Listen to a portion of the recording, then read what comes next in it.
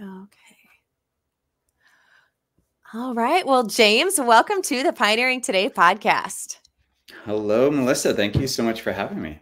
Yeah. Well, I've been really excited for us to do this episode because I actually found out about you and your product and what you were doing. Oh my goodness. It's probably been almost a year ago now. And we've had this scheduled, but with both of our schedules, I feel like it's taken us forever to get here. So I'm really excited that you're here, and that we get to talk about that. So I'm just going to jump us right into the topic, because what I love is this crossover where with homesteaders, we're very much focused on using all of the parts of the animal, making sure that everything gets used, that things don't go to waste, being a good steward of things, and also the health aspect. And so I feel like where your product and company has come in, is embodying all of those things, but then creating something for those who don't have the ability to raise their own animals or to get it maybe direct from a farmer, to get all of these. But you're putting what so much of the industry doesn't use, and putting those together in a way that is benefit of health, but is also really delicious. So let's start talking about, because sometimes people aren't even familiar, in this day and age, with the term offal. So what exactly is organ meat, and what is the benefit of adding organ meats to the diet? Yeah, so offal or awful, I've heard it spoken in a few different ways. They think that name comes from, it references when you go to slaughter the animal and you make the slice from, basically the neck down, that those are the parts that fall off. So they think that that's where the name comes from. But it's an ironic name, of course, because most people think, organ meats taste awful. So Right. Which so is why I say offal. Yeah. yeah, OFFAL, everyone. That's how you spell it. But yeah, it's got quite the misunderstanding, I think, because I think a lot of times people just think of organ meats as liver and heart and kidney, and it's particularly kind of becoming very vogue, particularly in some of the animal-based diets right now, where people are like, oh, I eat ribeye and then I have liver. And I'm always like, well, but that's just like two parts of the animal. Like, what about the other 99% of the animal? You know what I mean? It's like we're just so sometimes stuck in this very like familiar place, like where we just want things that are familiar. And you probably see this when people get meat shares, right? They get like a quarter cow and they're like, all the ground meat and the ribeyes and the steaks kind of go quickly. And then like the cuts that they're unfamiliar with just kind of sit in their freezer for a really long time. But organ meat or offal refers to every part of the animal except for the muscle and the bone. And to your point, and this is so upsetting to me, but I was just recently at a slaughterhouse in Wyoming. And my experience at this slaughterhouse is, this is very familiar. This is how it is at most slaughterhouses. I think there's an exception to the rule, but this is the majority of slaughterhouses are similar to what I experienced. And I asked the question, I said, so how much of this animal are you utilizing? And they said about 50%. And I said, okay, so what's happening to the other 50%? And they said, honestly, it's getting trashed. Yeah. And I was like what? Like we talk all the time about, planet focused and take care of our planet. And there's even like misinformation out there about how animals are not good for our planet. And I'm just like, no. What's not good is when you take any industry and you only utilize 50% of the resource from that industry. That's not good. 100%. We're not honoring the animal. And we're not utilizing some of the most nutritious parts of the animal. And yet we're then turning around and spending our money on supplements and pharmaceuticals and all these different things that are supplying potentially the nutrients that we're not getting from our diet. Yeah. The only one that I personally know of is White Oak Pastures that has their own, and they use, it's really incredible. They sell the actual offal products that you can actually get from them. I mean, and they even use the hides, like they use every part of it, which is a really incredible example. And I'm hoping that more and more people will begin to adopt that model, even just as awareness is made of like, look, at what all you can do with this, and people start to demand it. I really hope that it becomes more of a norm than it is now, because right now they're the only one that I can say I know is doing this. And they truly are one of the few. I think there's a few different issues. So one is it's a very antiquated industry. The slaughterhouses, they've been run a very specific way for so long, and so change in any antiquated industry is really hard. It takes, and we're seeing this also in agriculture, right? Agriculture is a very antiquated industry as well, and so people don't want to change. They just want to kind of do the same old. But we are finding more and more people that are willing. You're getting younger people in there and who are willing to try things differently, maybe try regenerative farming versus conventional farming, things like that. So I think change is on the horizon, but it's going to be slower than what we technically need it to be, because I think we need things to start moving faster than they are, particularly when you talk to, environmentalists or people in the agricultural business. It's like we're potentially past a tipping point, so that doesn't mean it's doom or gloom, but it just means we got to start making real changes. And fortunately, I was talking to the person who owned the slaughterhouse in Wyoming, and they are looking to build another slaughterhouse and make it 100% usable. Like, so everything that's produced there will be 100% usable. But one of the things that has to happen is that we have to get not only the people who own the processing plants, so the processors, connected with the ranchers and everyone kind of on the same page there. But on the other side of that coin, we also need the kind of entrepreneurs or the businesses like myself connected to those processors, because a lot of the processors, they'll do it, but they just don't have a connecting point. They don't have like, well, who's going to buy it? What is it going to be used for? So they don't have that solution because that's not their business.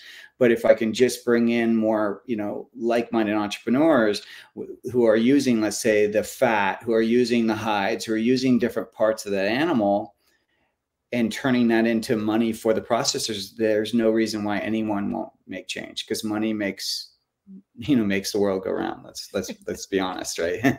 Yeah. I mean, that is the driver of change, which is why we hear so much like vote with your dollars, because if there is a want and a need, someone will come in to meet that and fill it, but they have to see that there's that want and need and that there's the market for that. And that can be created by people who want change. So, yeah. Yeah, absolutely. Yeah. So back though to organ meats, because this is something that I hear a lot of, in particular to the liver. And I've done some different podcasts on that, but I think that in the context of this one, it's good that we touch on that, because I hear a lot of people be like, oh gosh, well, you shouldn't eat the liver because that's where all the toxins in the animal are stored. So let's talk a little bit about what that is actually a falsehood. So like, spoiler there, not necessarily true, but let's kind of talk about the liver and some of the health benefits of the different organ meats themselves. Yeah. Well, and just to answer kind of why that kind of concept is not correct, if I may, like, I think it's fascinating because I think that just, if anything, it's a great question, but it's a question that really shows the disconnect that we have of how our own bodies work and how food affects our health. Because if you think about it, if our own liver and kidneys, because that's really the detoxification organs that we're talking about. I mean, skin is also technically one too, but really those are the ones that are processing toxins. And if those worked the way people thought, which is when we talk like, oh, well, the organs are where the toxins are stored, that's what people are thinking, then you would basically be insinuating that the organs are a filter that can't get cleaned. So imagine in your sink, if you're trying to put something, get rid of food down your sink or something, that the sink disposal part, it just gets clogged, and there's nothing there. There's no switch to kind of clean it, or there's nothing to strain any bits out. And if our bodies work like that, we would be dead very quickly, right? If you think about how many toxins we are processing on a daily basis. And so the body, if you really think about it, the body, is an incredibly beautiful, resilient, miraculous thing, this entity.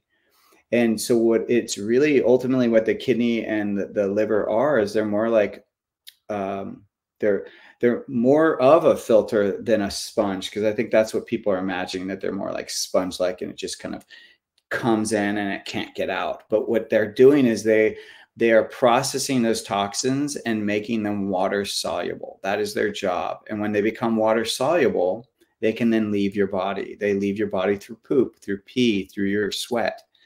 And that's why we need to make sure our elimination pathways are working really well. Anyone that's hugely overweight that loses weight too quickly and doesn't have good elimination pathways, they can make themselves very sick, for example. And the reason why they do is because where the toxins, if their toxins are not eliminated out of the body, where they get stored is not in the actual organs, it gets stored in the fat. So that's why someone who's overweight, who loses weight too quickly, can get very sick. And so it's just, I think it's like, on one level, it's like, hey, just remember our bodies are really resilient. And that's why we can feed them horrible food for so long and they still exist and still live. But they also do have a breaking point. But the organs have a job to do, and they do their job very well. And how they do that is they get the toxins out of your body, and they move those toxins to your fat. So yes, if you get like fatty liver, if you have the fat build up around your liver, that's where the toxins are going to go, in that fat. But when we think about organs in general, what we want to think about is the nutrient density. And so they have a job to do. And if you think about it, what's ironic is the nutrients that science tells us we need to create life, so that we find in prenatals, for example, there's very specific vitamins and nutrients that are in a prenatal that they say, oh no, it has to have folate, it has to have magnesium, it has to have iron, it has to have potassium, it has to have all these different vitamins, from vitamin B, vitamin A, C, D, E, and even K. And what's fascinating is if you look at organ meats, not just liver, but I'm talking like spleen, kidney, heart, pancreas, all the different parts, different glands, they have everything that's in a prenatal, and they have it in Mother Nature's form, which is really, really key. Because when we isolate vitamins or minerals, like let's just even talk about vitamin C, for example. Like vitamin C has changed over the last 40, 50 years. They used to just isolate the vitamin C from the orange or whatever they were getting it from, right? But then they later learned, oh, wait, that's not, you can't absorb that as well. So then they were adding like rose hips, and they were adding other vitamins or other parts of that orange to the vitamin isolate. And because they were starting to realize, oh, wait, we cannot actually assimilate or absorb this vitamin without its cofactors, or without its supporting ones. But what's beautiful is when it comes from Mother Nature, it's exactly in its absorbable state. So the iron, it has the magnesium, the iron is heme iron. It's the most absorbable form of iron. It's so beautiful, and it's right there for our taking if we just ate it. Yeah. And I'm so glad you brought that up, because so much of what we see in our modern food system, and even really our modern medical system, is either synthetic forms, or, to your point, when they've been isolated and pulled out. And so, I mean, there's a reason that you'll hear this thrown around, that, you're making really expensive urine because, or, by going to the bathroom, poop, by taking a lot of just supplements that are, in vitamin form, like capsule form and all of this, because your body can't actually absorb and use them, or it's a very minimal amount that's actually usable. And so you're kind of just flushing this stuff down the toilet.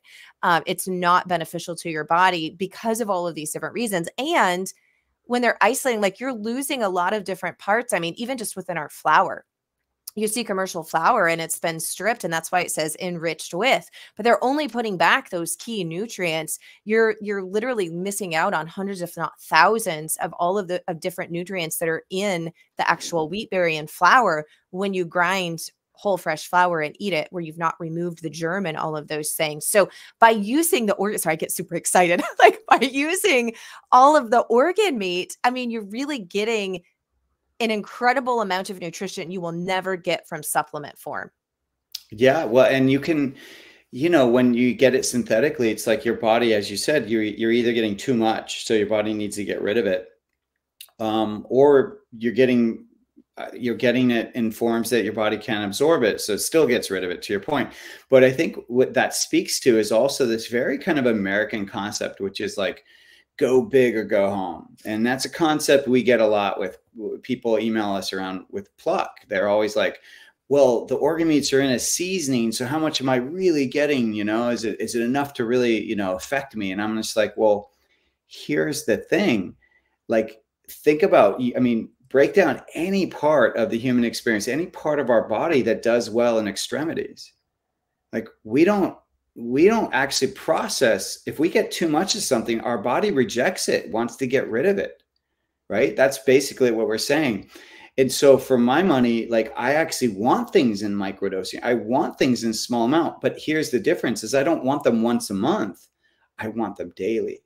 I want them in small amounts daily, because then I know A, I'm absorbing it, and B, the more I do it, the more often I do it. Just like we brush our teeth daily, multiple times daily, right? If we only did it once a week, we would not see the effects. But if we do it daily, multiple times, we then have clean teeth, right? Or we have a clean mouth, the biology of the mouth is cleaner.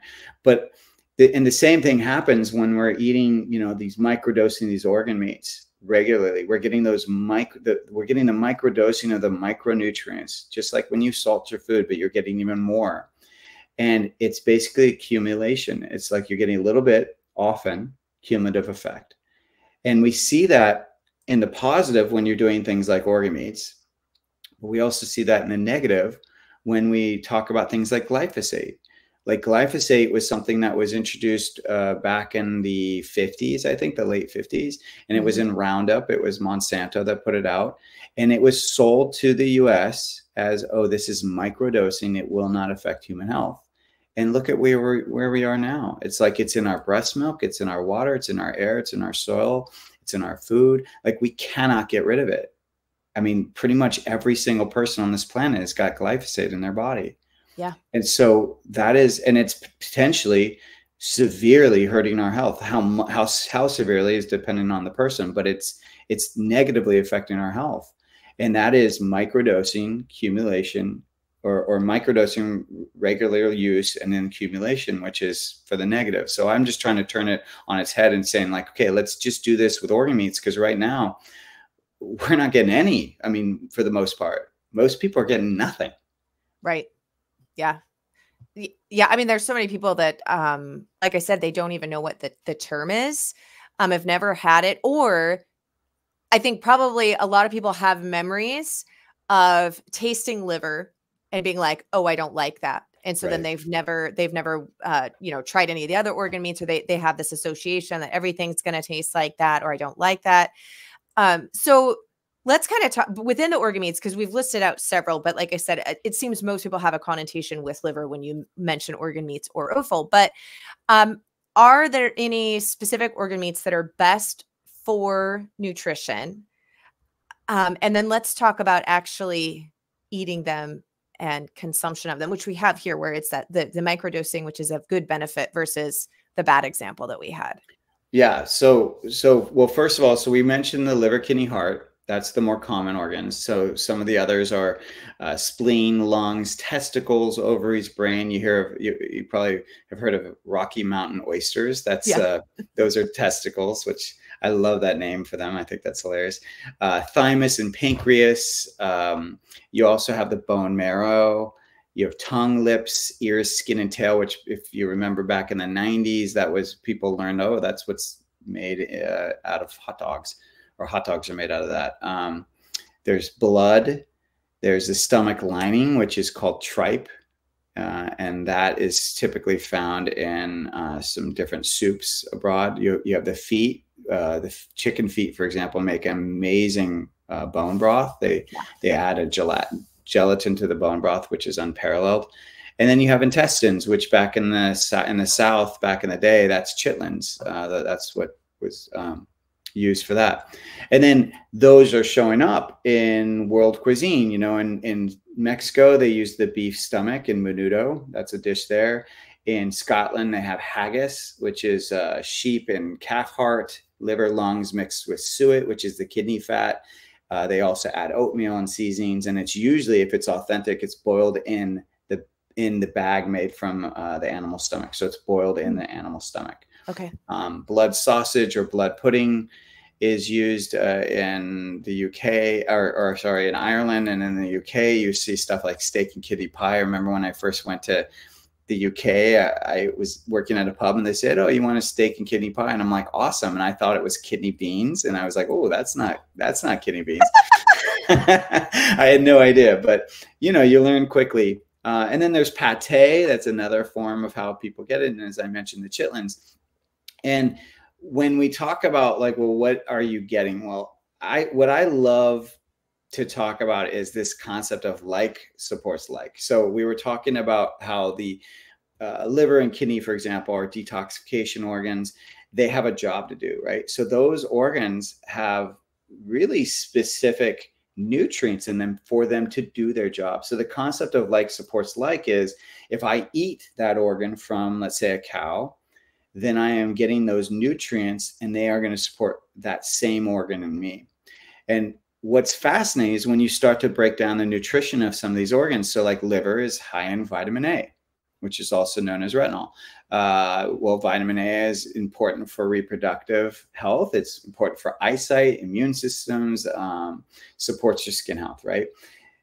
And it also has a multitude of like bioavailable vitamins that combat numerous diseases, including heart disease and Alzheimer's. So that's a good thing to have in your diet, but it doesn't stop there. Kidneys, they're rich in B12 and selenium, and they also have the iron, but they also contain a nice balance of copper and zinc. And that is basically there. Like, so the kidneys they're giving you that support that's going to support your own kidney. But what I love about this kind of like supports like is when we look at the heart, because the heart has something called coenzyme Q10.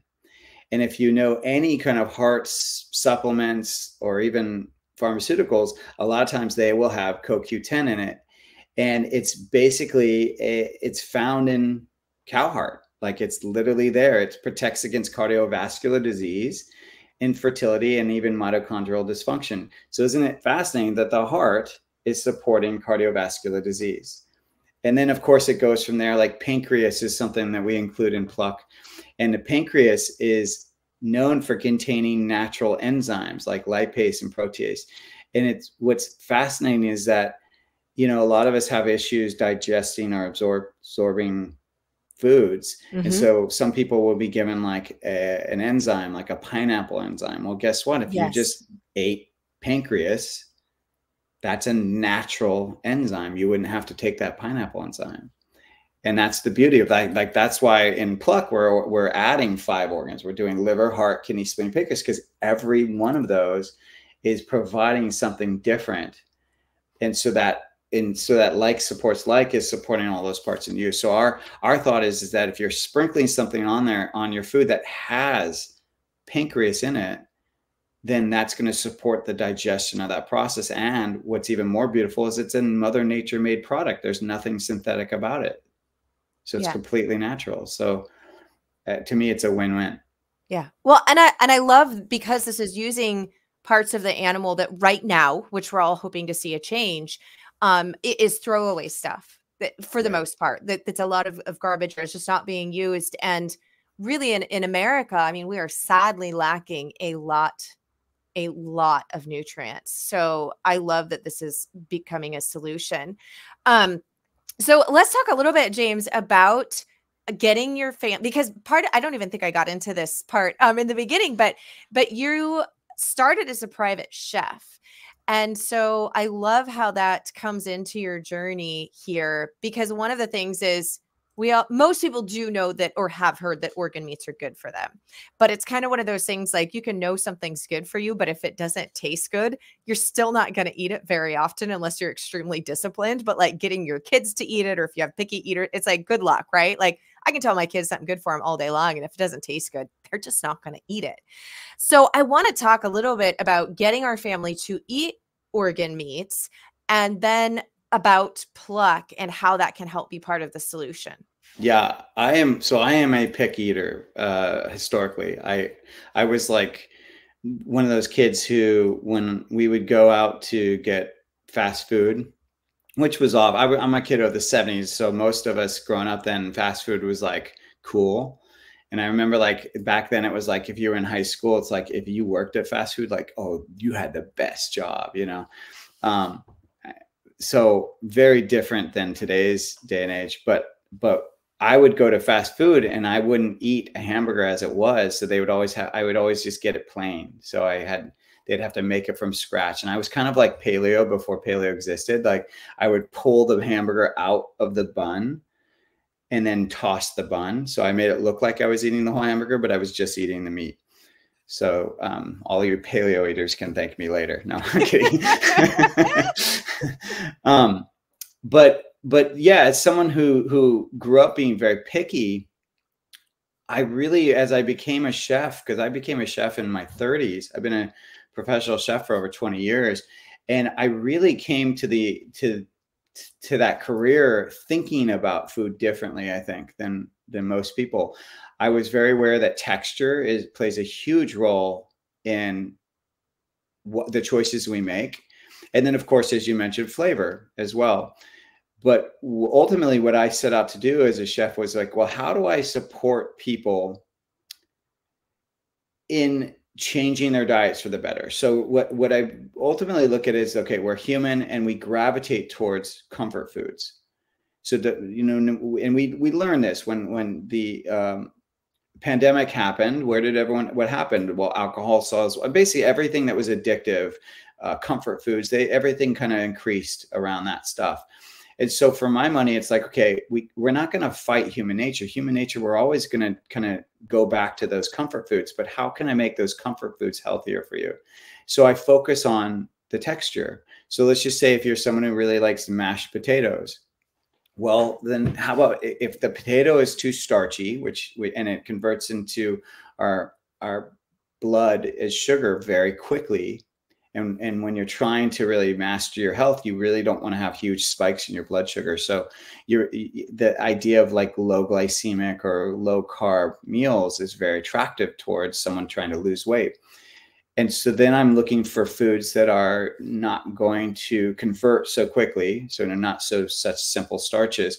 So I might choose something like celiac or cauliflower or some other kind of root vegetable, sweet potato, butternut squash, anything that's a little bit more resistant starchy. But then I make sure that it fits that same texture. So if you like mashed potatoes, then I do it the same way. I take that cauliflower, I boil it to soften it, and then I mix it with butter, you know, like really good fat. So butter and some flavors, and I make it into a mash. If you like crispy things, then I would take it and I would roast it instead. You know, you toss it in some fat, you roast it. Brussels sprouts are a great example that a lot of people have grown up historically with boiled Brussels sprouts and they think they're gross.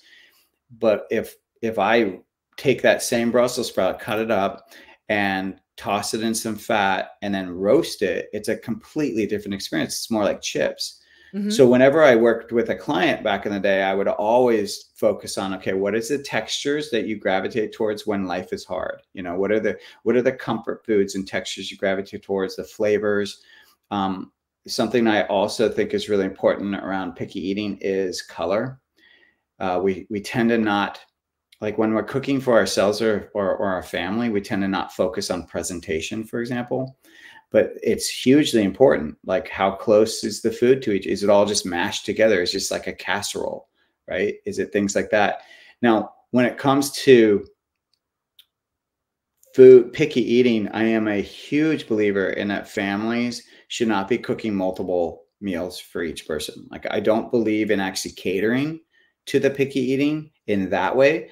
I just believe in catering to it where you're meeting someone where they are, but then you're making sure that the dinner or the meal works for everyone, if that makes sense. Yeah. So I really find, like, when you do that, you can truly kind of like turn anyone that's picky into a more adventurous eater. But one of the things that a lot of people undervalue is the palate. So the palate, when we think about the palate, we're really talking about 4 flavors. We're talking about salty, sweet, bitter, and sour. There's a 5th one called umami that was discovered in the 90s in Japan. And there's even a 6th one they believe is basically like rancid food. They think that that's its own unique flavor as well when something's turned or gone bad, which I think we can attest to that. Like, if you've ever smelled really bad sour milk, it's more than just sour. It's like it's unique, you know? Yeah, I would agree. Actually, I'm laughing because last night my husband opened a package of shrimp. And I mean, seafood has a very strong smell already, but you can tell it was beyond just smelling like shrimp. I'm like, that one's gone bad. Like, get that out of the house. I swear I could smell it for like, an hour later. So yeah, I completely agree. Like, it's a unique smell. It's a unique taste. Yeah.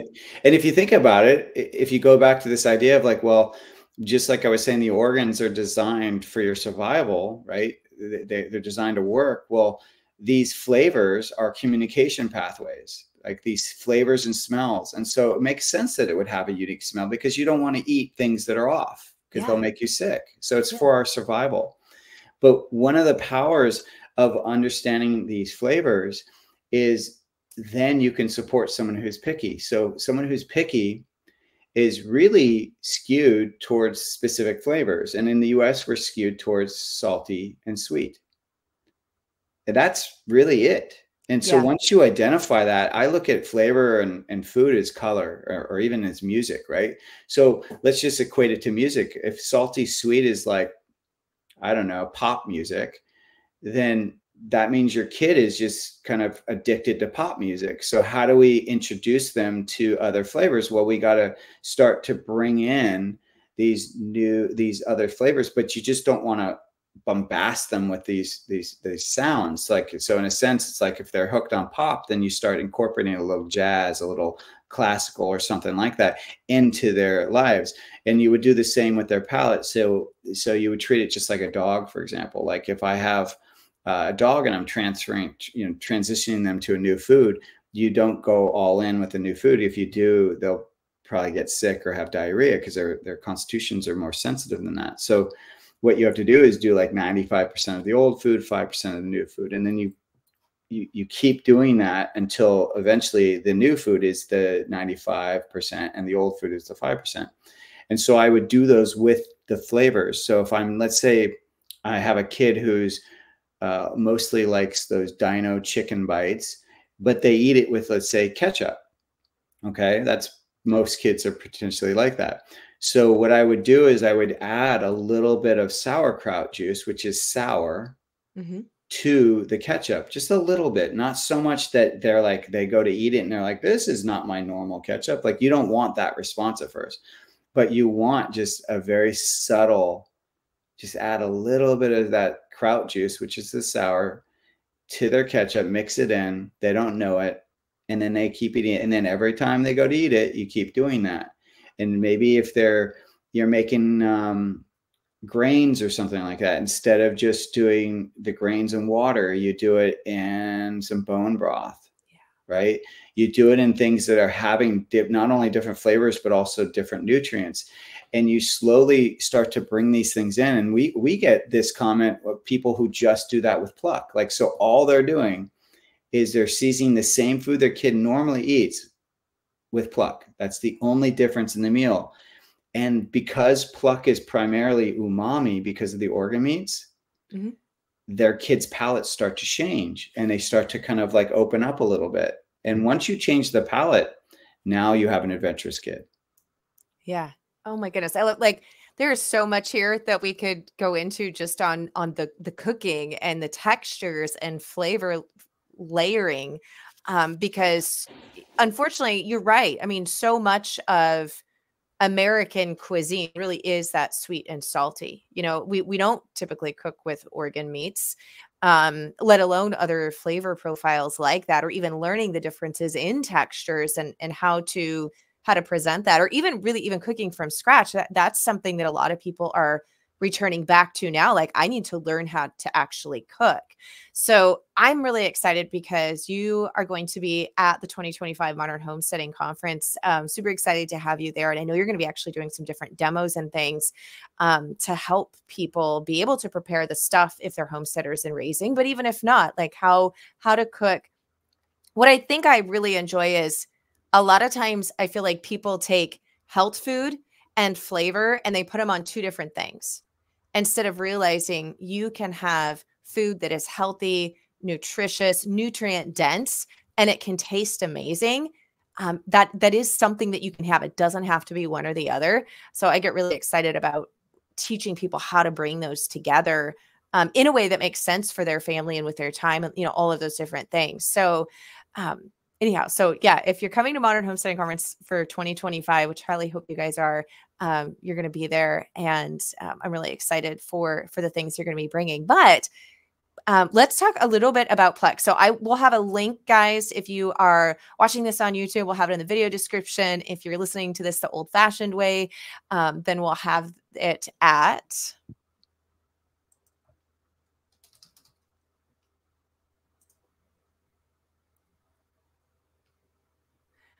melissaknorris.com/444, just the numerical 444, because this is episode number 444. And we'll have links where you can go and check out Pluck. Highly recommend getting some of that, and you can start with that now, using it as a seasoning base. So do you want to tell us maybe, because I know there's a couple different variations, like what if someone is brand new to this, which one of your products do you recommend folks getting started with? Yeah, our most popular is probably the original, which is our yellow bag. And Pluck, basically all of them have the 5 organs. They're coming from 100% grass-fed beef, liver, heart, kidney, spleen, and pancreas.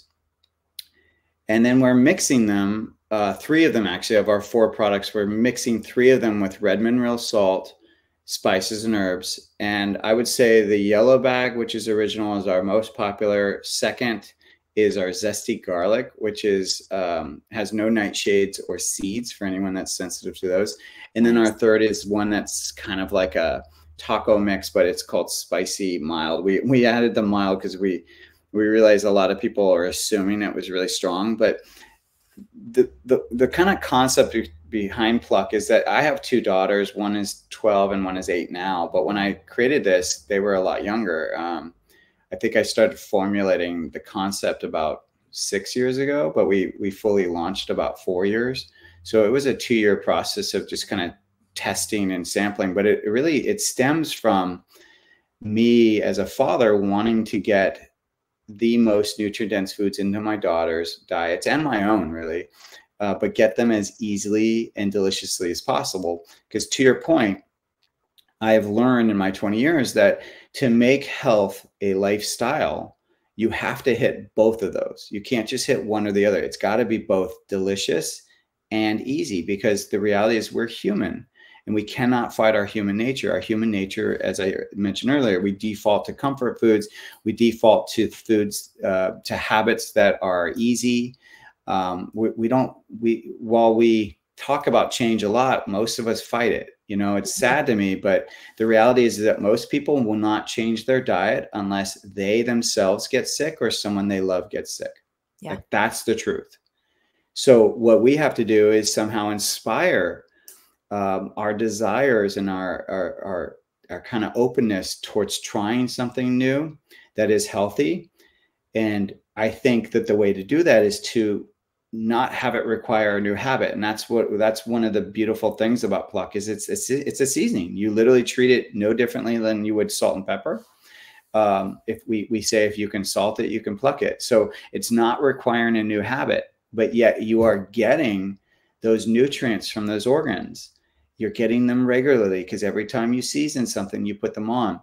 And something is, I know you're a parent as well, but something I think all of us parents can identify with is that we all have days where they go sideways and we have to eat out. And the reality is if you're eating out, it's impossible to be healthy, because that's a whole other talk. But there's, health, the restaurant business does not exist for our health. It exists because someone believes in the flavors they're promoting, but then they also are trying to make profit, and you cannot profit if you're just focusing on quality. You'll probably, your doors will shut down before you can, because those restaurants, those kind of like farm to table restaurants, are extremely expensive, and they're expensive because quality is expensive. Yeah. And so when we're looking for cheaper meals, you can't expect it to be healthy. That's not the focus. So eating out, as a parent, there's a part of me that feels bad when I eat out. If we do, I'm just like, oh, I'm not giving my kid that nutrition that they need. And yeah, I get it. It's nice to do, every blue moon, but many of us get stuck in doing it multiple times a week. Mm-hmm. Like, let's be honest, like some of us just, we don't meal plan, we get busy, life happens, and we're suddenly find ourselves ordering pizza or getting that takeout. And I love the fact that when that happens, and it does happen every now and then, that I can sprinkle pluck on that meal, whether it's pizza, whether it's any kind of takeout, doesn't matter. And I just feel a little bit better because I know I'm giving my child Mother Nature's multivitamin. I know that, and I know that they love it, and it makes the meal taste better. So to me, as a father, it's as a chef, it's a win because I'm trying to get nutrient dense organ meats into people. But as a father, it's a win too, because I mean, all I want is my kids to be healthy and happy. I think that's what we all want. And so I'm just grateful that this product now exists, because, yes, we had capsules before this, but it's hard to get capsules into a kid, and it's not very tasty. It's really not that delicious. Yeah. Yeah. No. Yeah. I'm really excited. I've been doing a lot of traveling lately. I was sharing right before we started recording, I've been working on some projects and doing a lot of travel, and my goodness, for any of you who travel for work or have to travel very much, like, I can tell that, I mean, like, what, the first meal or two, you're like, okay, but man, like, by the end of when I'm traveling, even as much as I'm trying to seek and find good choices, on the menu or whatnot, oh, like, I can just tell the difference of eating out, even if it's just for a couple of days in a row. Oh my goodness. So I love that plus it's lightweight. So it's something that you can even take with you travel wise, and add to, because like you said, circumstances in life just happens. And so this is a way that you can just use it straight across the board and at least try to redeem some of those meals that, aren't really the best. So thank you so much for coming on, James. I'm really excited just to have more options for people available. So thanks for coming on, and thanks for creating such a great product. Well, thank you. And a huge congratulations to episode 444. I mean, that's a huge accomplishment there. Thank you for having me. Yeah, thank you. Awesome. Well, I look forward to seeing you again in June, if not before. So thanks so much. Take care.